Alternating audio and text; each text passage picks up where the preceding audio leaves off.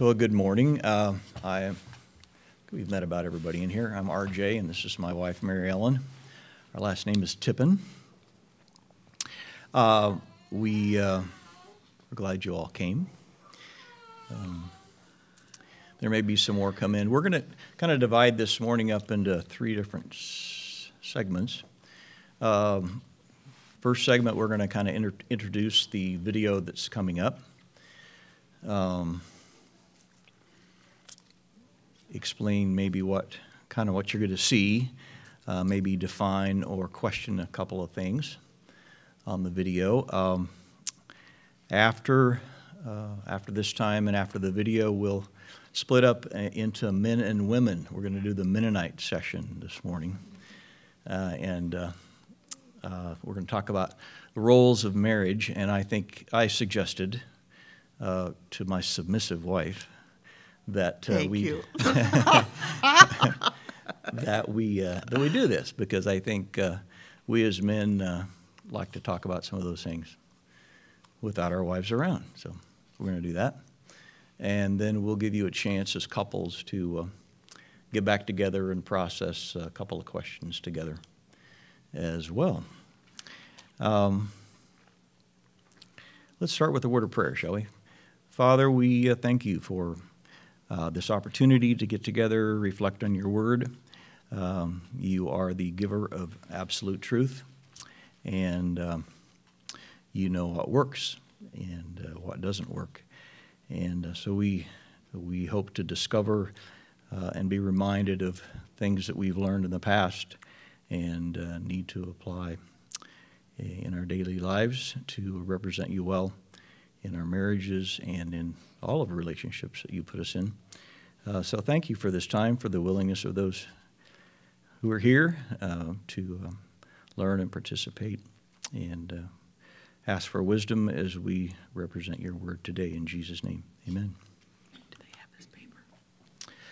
Yeah, you all have access to one of these papers? Laurel, did you get one? Where are they? Okay, yeah, right in there.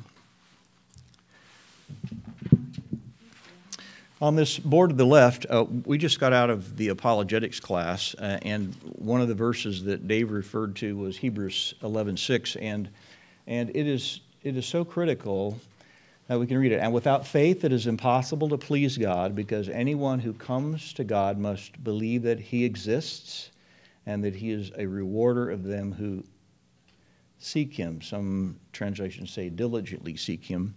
And the principles that we're going to talk about today, marriage itself doesn't make sense without a worldview that includes God. And so if you really want your marriage to work, you really have to figure out what God wants and what His principles are. And it takes faith to do that, because our natural inclination is to not do what God wants us to do. It's to do what our sinful nature wants us to do. So we wrote down on our papers here, God designed different responsibilities for men and women in marriage. Note who the designer is, and that's what we're referring to here. The designer is God. He's the perfect creator, and He's to be trusted. He is the perfect moral giver, and there are absolute laws that we can depend upon and live by. So this is where do we get our ideas of marriage? If we didn't have the Bible, where would you say you've gotten your ideas of marriage? Our parents, yeah. We were talking about this, and I think we said we learned more how we didn't want to do it than the way we wanted to do it from our parents. We both said, we need to do it better than that. Just true. At least we saw things we wanted to do differently anyway. So, and sometimes that's the best teacher, is to figure out how not to do something. And so, yeah, other thought. How else? Just in general in the culture, how would you say people get their ideas about marriage? The media, okay. Yeah. Entertainment. Movies, yeah.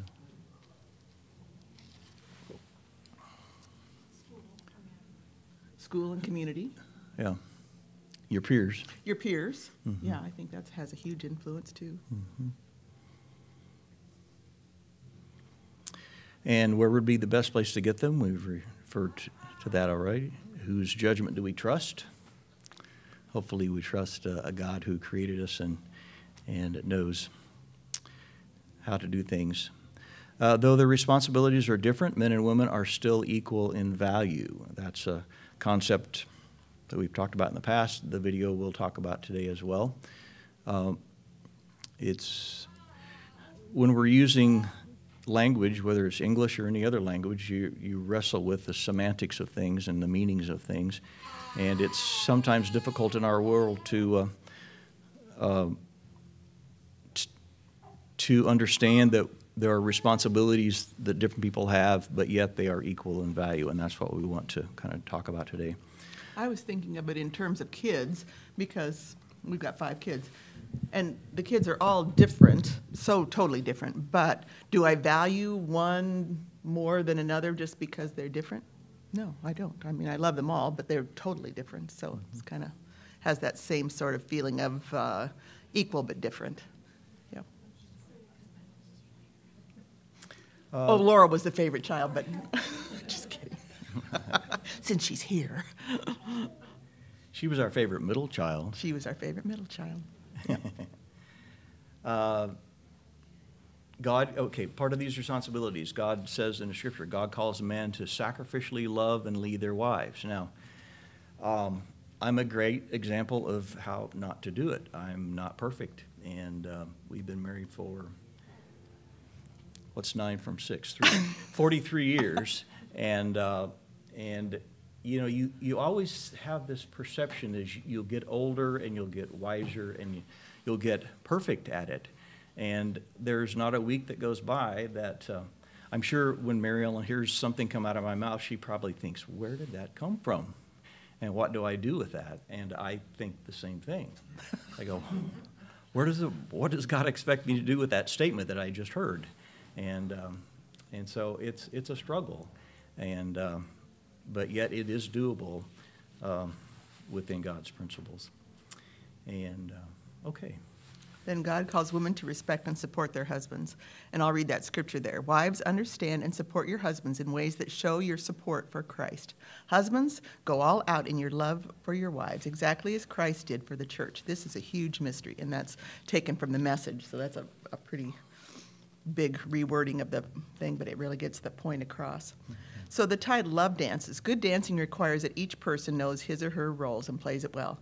And I don't know much about dancing, even though I wanted to be a dancer growing up, but we didn't even dance in my high school, public high school, because it was such a religious community that you just didn't dance. But I always wanted to be a dancer. I'd watch dancers on TV and think, oh, that's what I want to be. We took dancing lessons. We did. We took, yeah. And then we went somewhere and danced. All I did was count the whole time. 1, 2, 3, and 4, 5, and 6. It wasn't very romantic. Smooth or romantic. Yeah. But Laurel and her husband are awesome. What do you call that? Country, what is it, kind of dancing? Like Western. Western, but they are amazing together. But anyway, I would have liked to have been that, but we weren't. RJ did square dancing in 4-H. But so then it talks about, and you'll see on the video, it's finding the perfect spouse. So I was thinking of a little story about that, and I thought we had a very short courtship. So anyway, and this was like a day before we were going to get married. I think I was crying, saying, "You don't want to marry me," and RJ's looking at me like, "You idiot! Of course I want to marry you. I didn't got all this trouble for nothing." He didn't say it like that, but anyway. But I do remember. So I kind of, and I'm kind of a skeptical person, and so I have lots of doubts about things. So I naturally had doubts.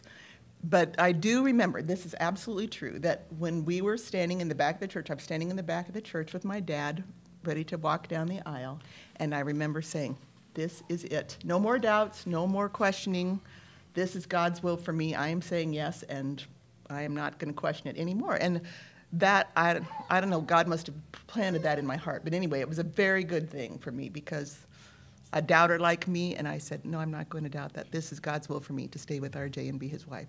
So that was kind of, so perfect spouse for me, not perfect in actions and every other way like that, but perfect because I had made a vow and a commitment to God. So.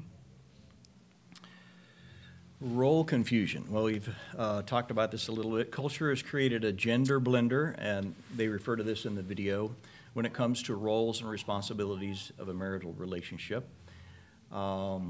Someone has to take the lead in a relationship, and that goes in any kind of relationship. I mean, you all work at different places.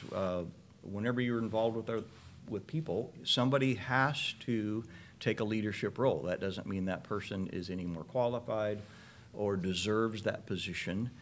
It's just what is needed in order to get things done in a good way. You want to talk about the 50-50? Many couples begin marriage, and this is all, we have a little book from Family Life that goes along with The Art of Marriage, and it talks about the 50-50 approach to relationships. And then they gave us 4 reasons the 50-50 plan is destined to fail. These also apply. And then as I was going through them, I thought, it's the very same thing that the reason that living together before your marriage doesn't work, because of these very exact same reasons. It doesn't involve commitment. It doesn't involve commitment. Acceptance is based on performance. Giving affection is based on merit. Motivation is based, for action is based on feelings. Rejection is based on focusing on the other person's weakness, basically. So I thought those were just really good things to consider. That's why we put that in there. And then at the bottom, Family Life has what's called the Family Manifesto. And if you're interested in looking it up, I gave you the information. But it just has really biblical bases for husband-wife relationship, children. Just, you know, if you want to kind of make a manifesto for your family, you can go there and say, yes, this is what we believe as a family. Ready to watch the video? I think so. I would like to point out one thing. One of the topics in this video is talking about submission. And I know in the guys' handout that we're going to go through, I put together a number of verses. I just did a search, a Bible search on submission. And there's a lot of submitting going on in Scripture. And I would encourage you wives not to feel so picked on through this video, because, I mean, the Scripture does say, wives, submit yourselves to your husbands. Now, the interpretation of that needs to be carefully considered, because there's a lot. We're supposed to submit ourselves as Christians one to another.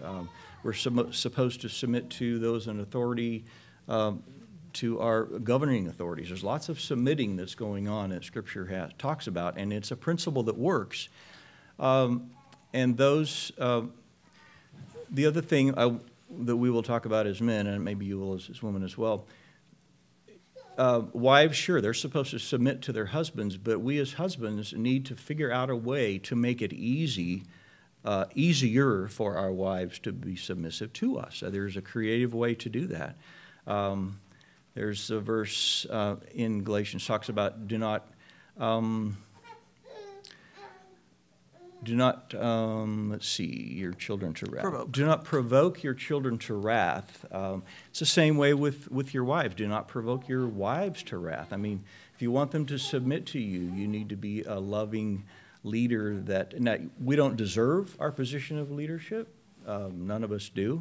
But it's a leadership position that God wants us to be in. So when you listen to the stuff going on in the video, you know, process the submission stuff in light of what God wants you to do, and because ultimately we're to be obedient and submissive to God. So I think one of the examples that they use is a little challenging. I think the woman's response in talking about how she was being submissive to her husband could be left open for some good discussion. I think we'll talk about it as the men as well. But okay, so we'll see if we can get the video going.